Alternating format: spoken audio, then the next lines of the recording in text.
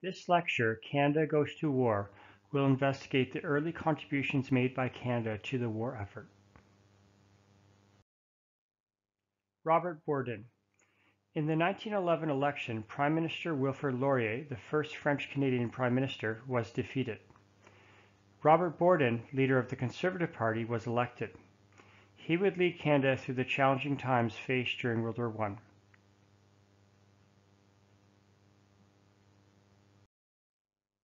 Canada enters the war. When Germany invaded Belgium, Britain declared war on Germany August 4, 1914. Britain had always promised to defend Belgian independence. Canada was therefore automatically at war with Germany as well. Britain still made many decisions on behalf of Canada as a result of their historical connections. Canadian leaders were quite unified in their support of Britain, although over the course of the war opposition would rise in Quebec.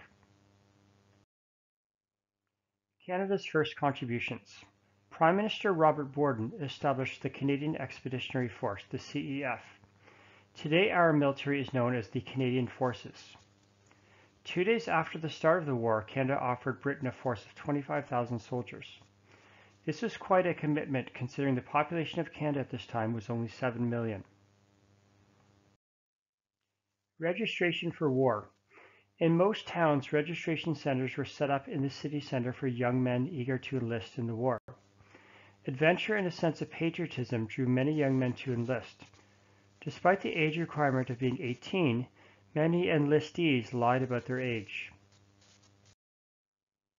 Sam Hughes was Minister of the Militia, responsible for military spending, training, and recruitment.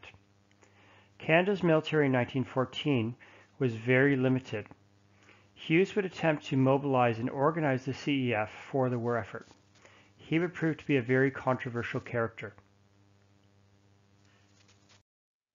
Recruitment of soldiers. Within a few days, the recruiting offices were filled with volunteers.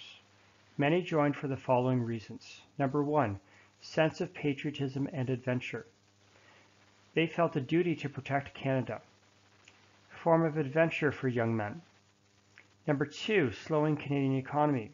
There was limited employment and the military offered a secure job at $1 a day.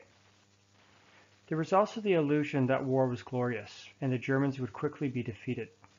Victorious troops would be home for Christmas, so they thought. Young men did not want to miss out on this opportunity for glory. Propaganda posters. These posters, displayed around towns and in publications, attempted to convince Canadians to contribute to the war effort. Young men needed to enlist, the wealthy needed to buy victory bonds, and mothers at home were encouraged to create gardens in their backyards to contribute to the food supply. Take a look at these propaganda posters. What do you think are the main messages? Success of recruitment. Within 1 week, 10,000 Canadians had volunteered. They volunteered not only as soldiers, but also as engineers, medics, and construction workers. Wealthy Canadians donated money, known as victory bonds, and military supplies. Despite the eagerness of Canadians to contribute, Canada was not well prepared for war.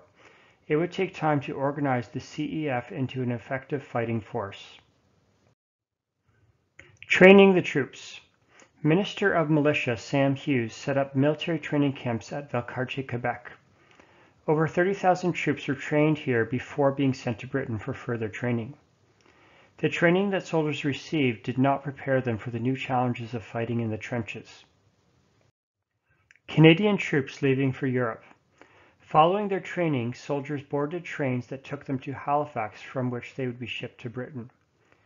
The excitement shown in this image reveals that many Canadians did not understand how horrible the experience of war would actually be. Sam Hughes and the Ross rifle. The Ross rifle was a good sharpshooting rifle, but once in battle the rifle would become clogged with mud and become useless. Canadian soldiers would often discard their Ross rifle if they found a Lee Enfield rifle from a dead British soldier. However, Hughes continued to insist that the rifle was fit for battle.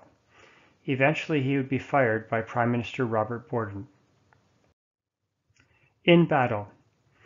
In Europe, the Canadian troops fought together under the command of British General Julian Byng. By the end of the war, the troops would be led by a Canadian named Arthur Currie. The glorious victories they had imagined soon were replaced with the awful realities of war. The battles of Ypres, the Somme, Vimy Ridge, and Passchendaele would be remembered not only for the courage of Canadians, but also for the incredible hardships faced by soldiers.